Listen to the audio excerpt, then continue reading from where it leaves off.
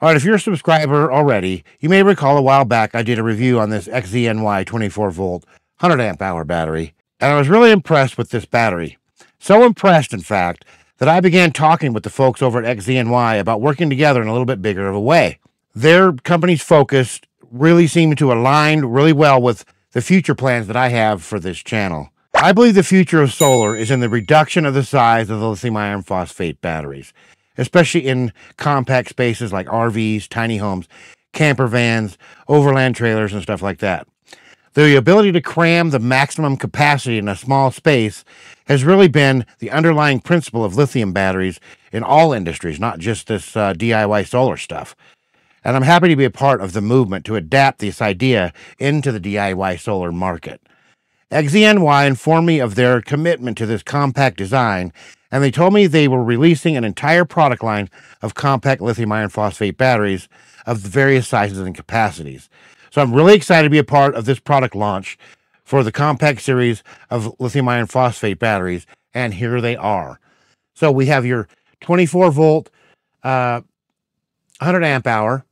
You've got a 12.8 volt 280 amp hour, a 12.8 volt 310 amp hour battery, your 12.8 volt 100 amp hour ultra mini. This is a nice compact size for 100 amp hour, and they also have these little guys, a 12.8 volt 18 amp hour battery and a 12 amp hour battery as well. We're going to do a series of videos on this channel of each of these batteries, and the reason I had aligned with them, I want to get back to doing educational type of content more and teaching people how to connect and hook up either 12 volt systems, 24 volt systems, or even 48 volt systems. And so they have been kind enough to provide me with all the tools that I need to make that series of videos as we get more into the 24 volt and 48 volt systems. So keep an eye out. You're going to be seeing a lot of these batteries on my channel. I really liked this so much. It was a really good price, and this compact size is pretty amazing. So what we're going to do today, we're just going to focus on this 12.8 volt 310 amp hour battery. We're going to do a capacity test. We're going to get this all set up. And before we do that, though, I will tell you that my channel is not going to be doing battery tear apart videos. Other people do that sort of thing, and they want to do that with their channel. That's great. I'm not really into that, but I am into watching it. So one of the channels that I watch is Brad Cagle. I'll drop a link to his channel down in the description. He tore this 310 amp hour battery apart and got a look inside, and it was really impressive to me.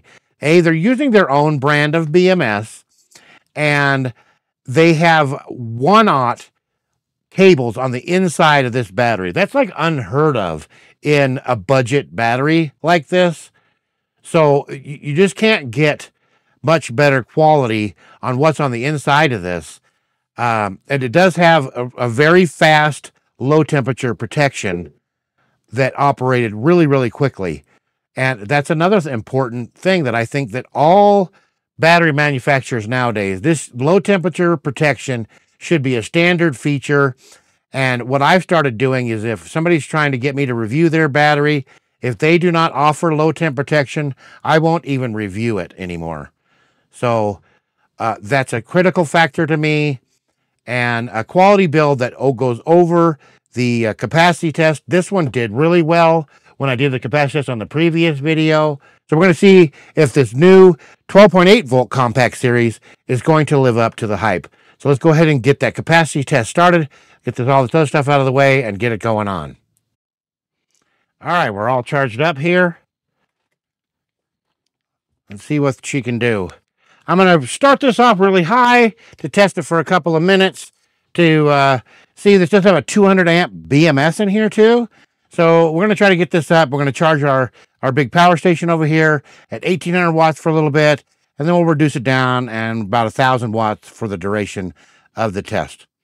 So let's get that going.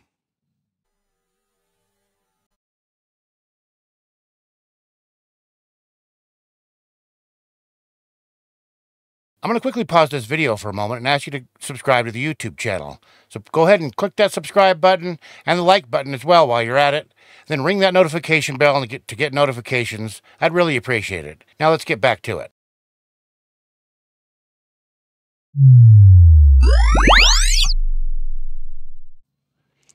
All right, so we passed our capacity test with flying colors, even better than I expected.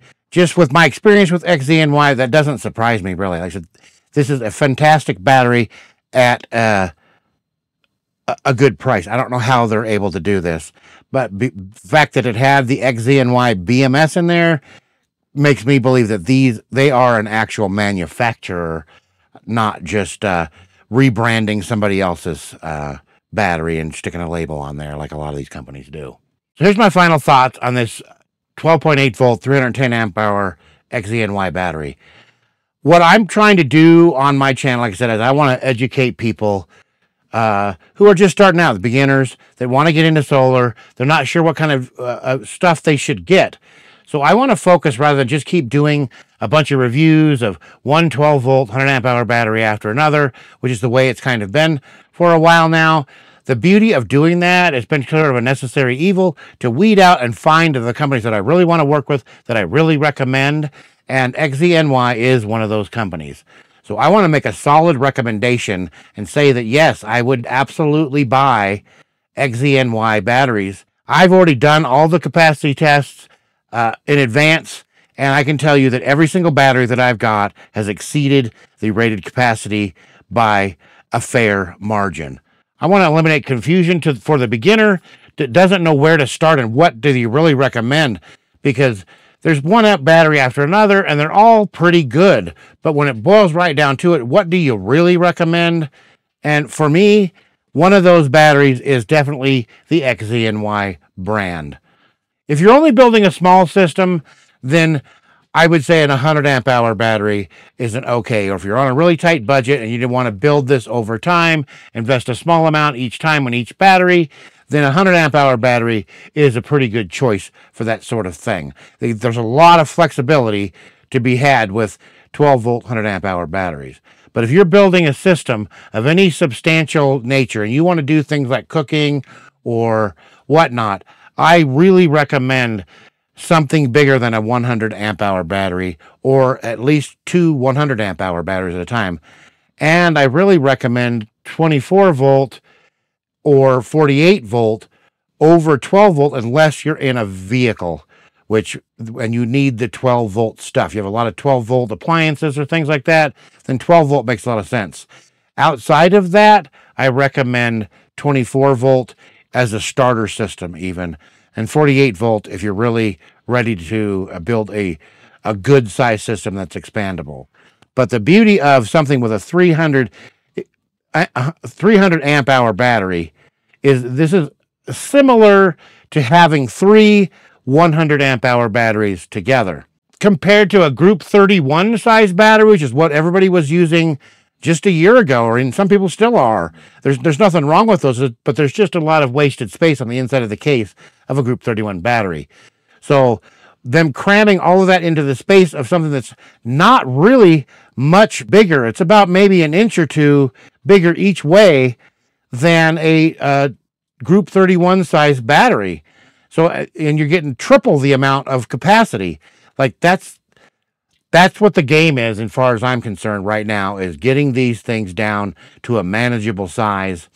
And even the 100 amp hour minis, it's about the same size as that. If you put three 100 amp hour minis right in front of this, it would be approximately the same footprint, but you save money on wiring. This wire is not cheap. You know, especially when you're dealing with 12 volt, you need heavy gauge wire. This is a 1/0 cable, and depending on your power pole, 1/0 may not even be enough. You may need to get 2/0, and a 20-foot piece of 2/0 cable is almost $200 for a positive and negative. So there's a significant investment that goes in to the wiring.